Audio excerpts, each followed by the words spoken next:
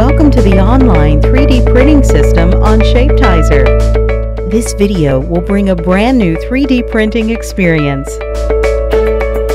Choose a product on Shapetizer.com and click Print to get into a printing interface.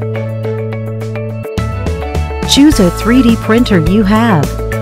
In the Model File list, click plus and minus to select an object or objects to print. You may enter this page multiple times within valid printing period. On this page, the resolution of model has been reduced, while the actual print will preserve the original resolution.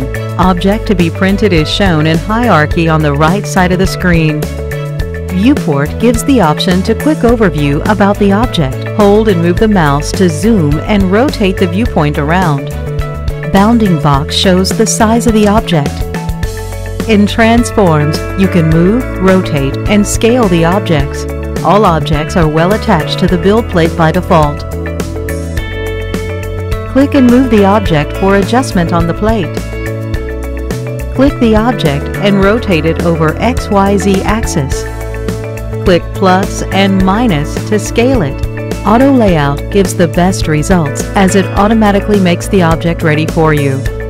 Choose between Quick Settings and Advanced Settings. In Quick Settings, make selection in 3 different print profiles. After choosing a filament, print temperature and bed temperature are automatically adjusted. Default settings are determined by the types of filaments. More options available in the Advanced Settings.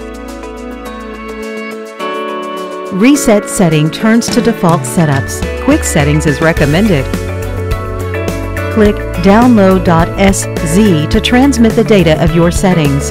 If you are a first-time user, make sure you download and install SZ Assistant software. After the object are sliced on cloud, .sz file downloading will finish. Open it via SZ Assistant and print multiple times within 8 hours. Now, install SZ Assistant software.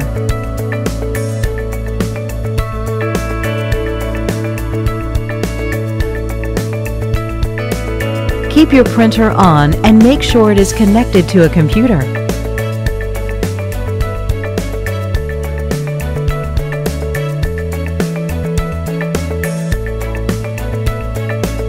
Do not put your computer into hibernation mode during printing.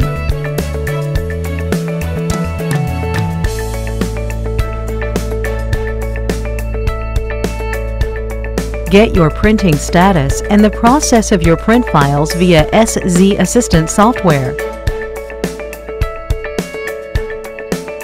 Be aware, click Stop will end the printing process.